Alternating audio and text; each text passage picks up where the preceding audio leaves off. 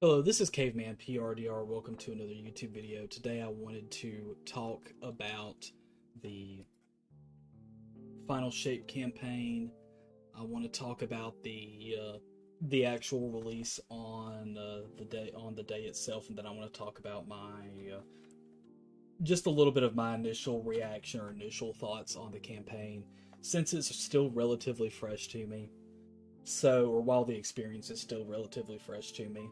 So let's first talk about my experience with it. We're going to jump back and forth a little bit. So we're going to talk a little bit about my experience with it first. We'll talk about the release on the day, and then we'll go back to my experience on it, and then comparing it to previous campaigns, because that's really all I've got to say. So, first, my experience on it. My fire team, we did a 3-man legend run through. So I did not solo it, I did not duo it. We did a 3-man legend run through. So now let's talk a bit about. So when it did release, obviously on the first day, first night. If you don't know, there was a lot of server instability and server issues at a certain point. It came about the late afternoon night of the release. It is what it is. Server issues were fairly bad, to the point that a lot of the players that were playing the campaign and had to play the game, they had to get off the game. It was just constant error codes. It was probably one of the worst events of error codes I've seen for the game. I've been playing fairly consistently, and I've seen a lot of times where, not a lot of times, but a good sometimes where there were releases where they released some new content into the game and it made the game unplayable. I remember Spire of the Watcher being really bad with this.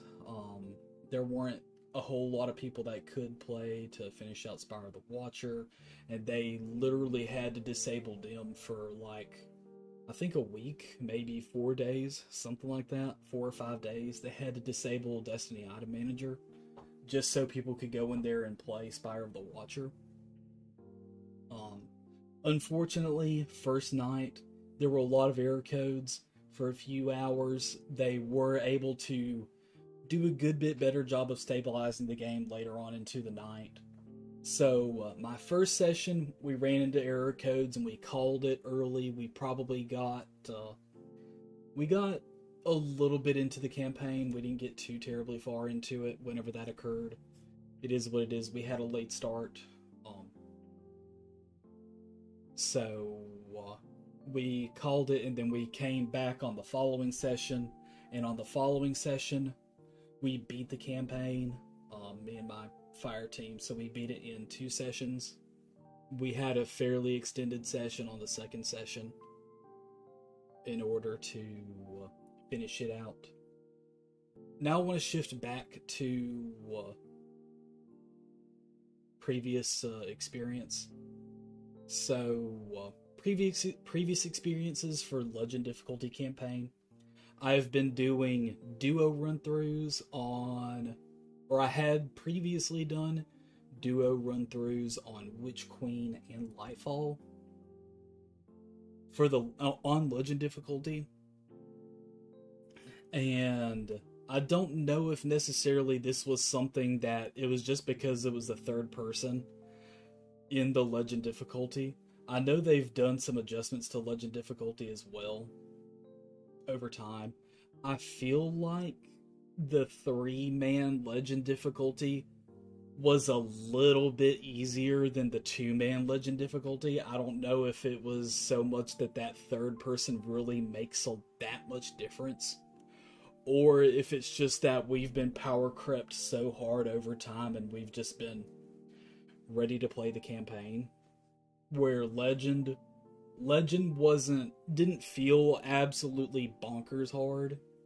It felt easier than my previous campaign run-throughs, but I think I'm gonna chalk it up to one of those two, maybe a combination of both of those two explanations that I just talked about.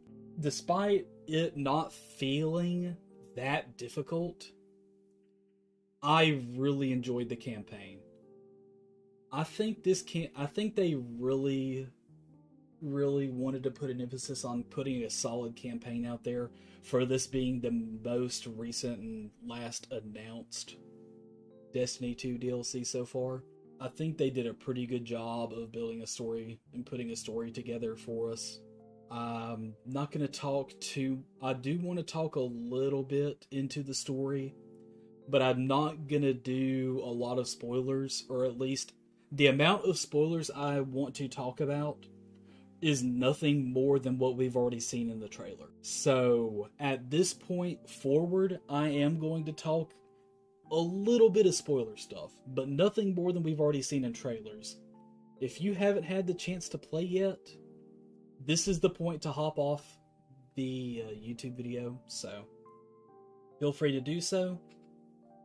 And with that being said, I'm going to start talking a little bit of spoiler stuff.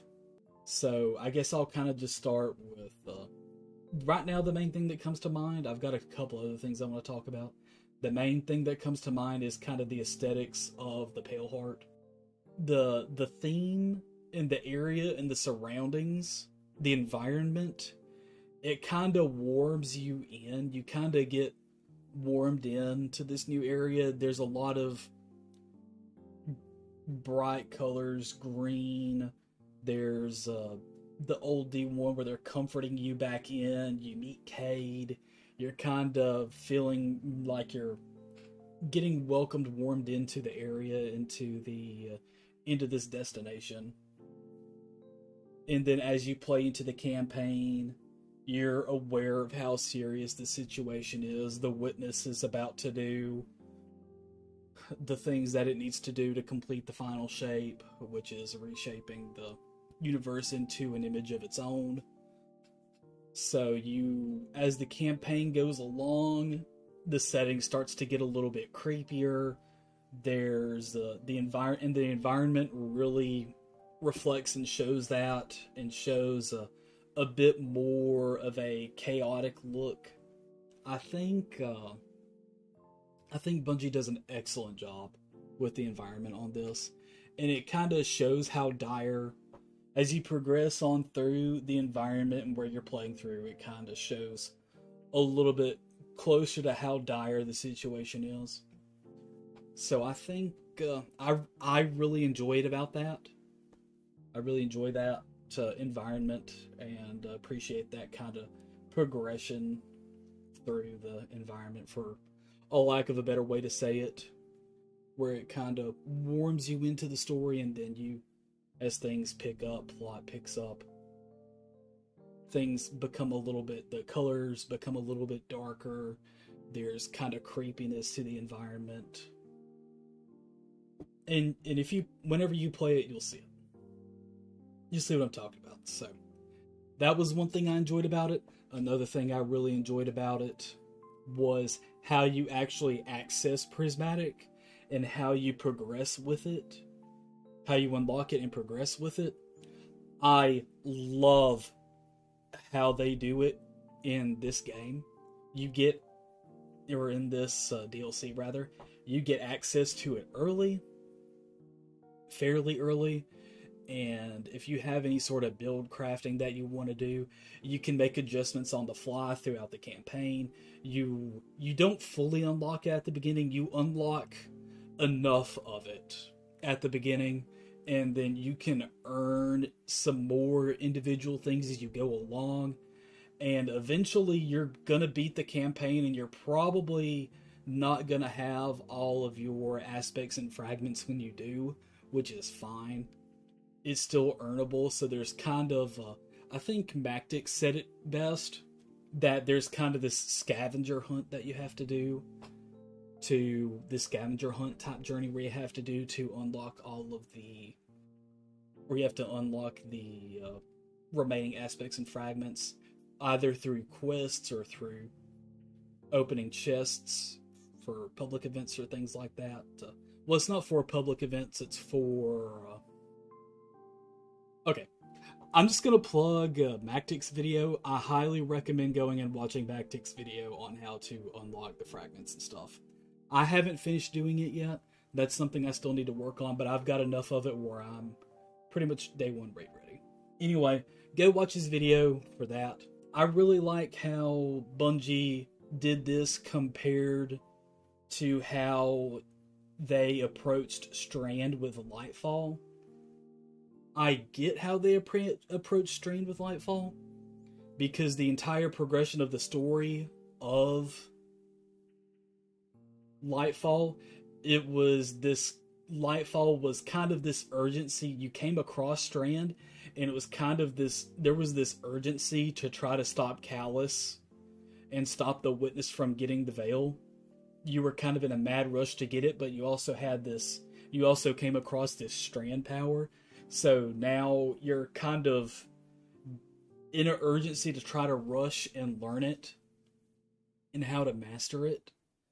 But Strand, the nature of Strand itself was not like that. The nature of Strand was kind of just free-flowing, being kind of zen, and the entire feeling of the rush that it took to get to that end, to try to use Strand. The harder you're trying to master Strand, the more you're kind of messing up, because you're not just doing that zen, you're not really kind of going with the flow. You're kind of you're trying to force it, and Strand is not something you can force. So I think that kind of made sense for the campaign theme for Lightfall, where you really couldn't unlock all of it until the campaign was over, or you couldn't unlock a majority of it until the campaign was over. I appreciate how they approached that, but I do not like it felt bad. It felt bad having very limited access to Strand during that campaign, which don't get me wrong, they gave opportunities for learning how to do it. It just didn't feel good gameplay wise. Now swapping over to the final shape and how they approach it for the final shape, I like the entire experience of introducing a subclass during a campaign and how you execute it. I like it much better this go around. Okay, so how they've approached it this go around with the final shape, I have enjoyed it significantly better.